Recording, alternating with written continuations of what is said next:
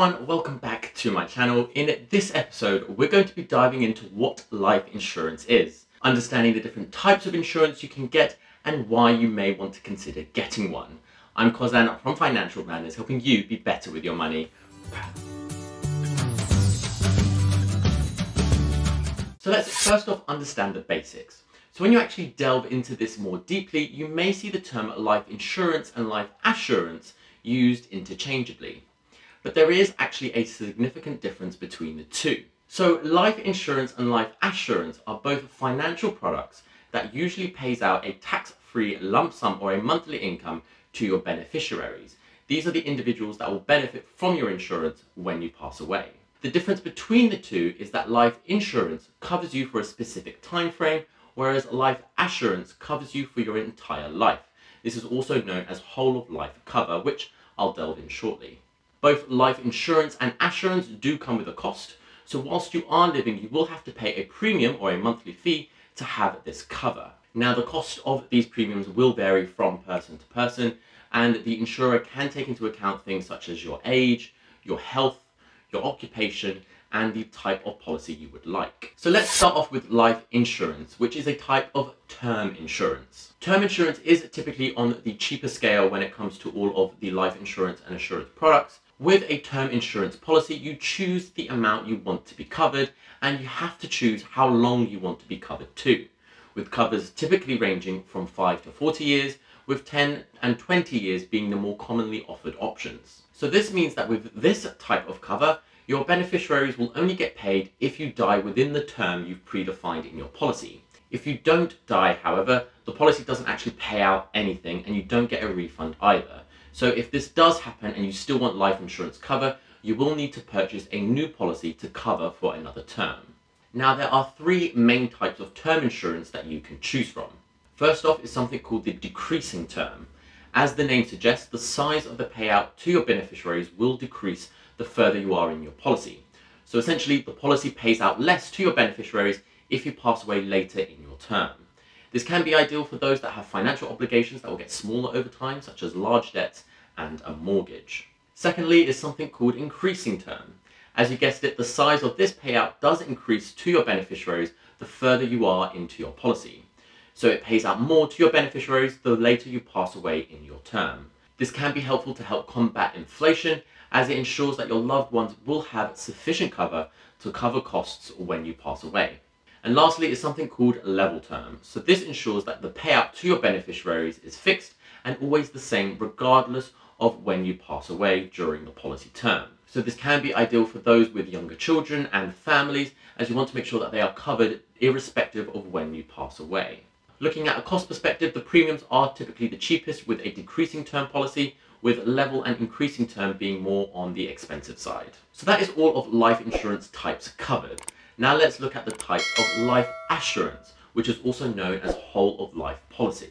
So unlike the term policy, this policy doesn't have a specified term of cover, as it is continuously ongoing and will pay out when you die, whenever that occurs. Now, because when you do take out this policy, the insurers obviously do know that they will have to pay out at some point, because, not to sound too morbid, but everyone does die at some point.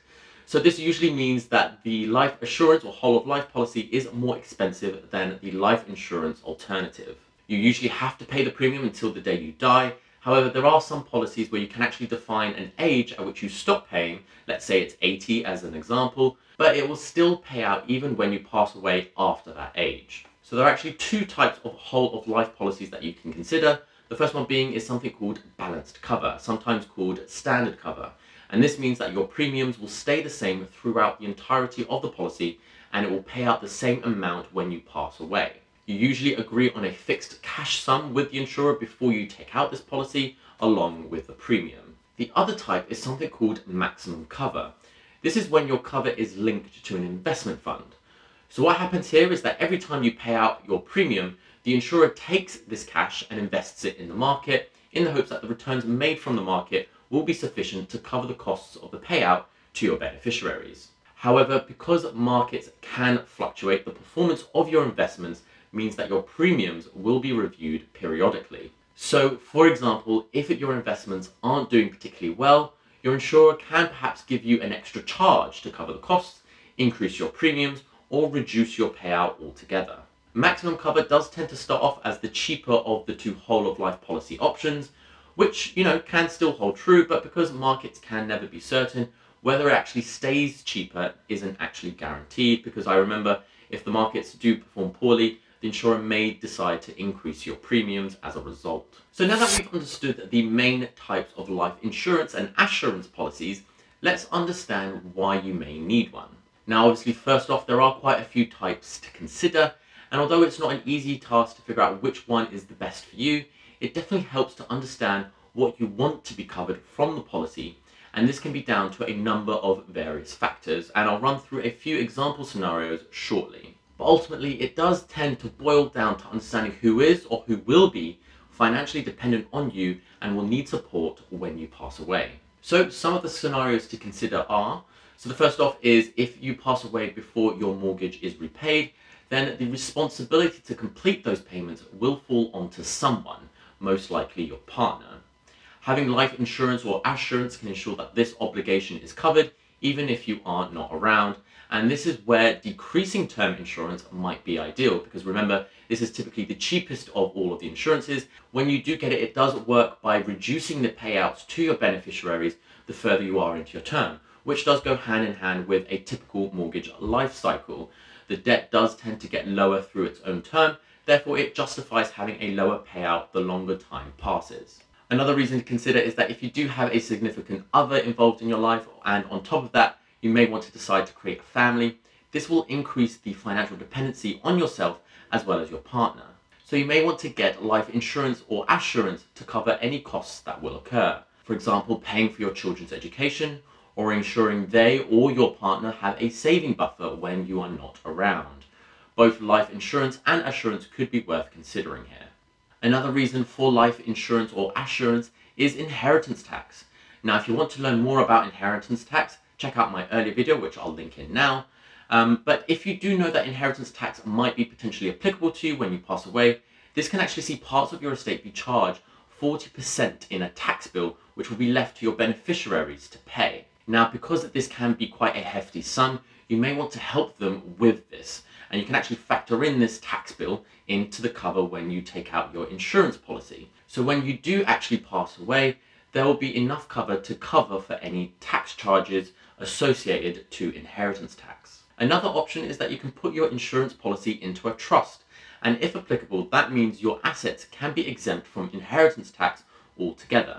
I'm not going to dive too much into this, as this goes more into the inheritance tax route, and this really does deserve its own video, and I'll be sure to cover this at some point soon, but it's still worth noting that this is something to consider.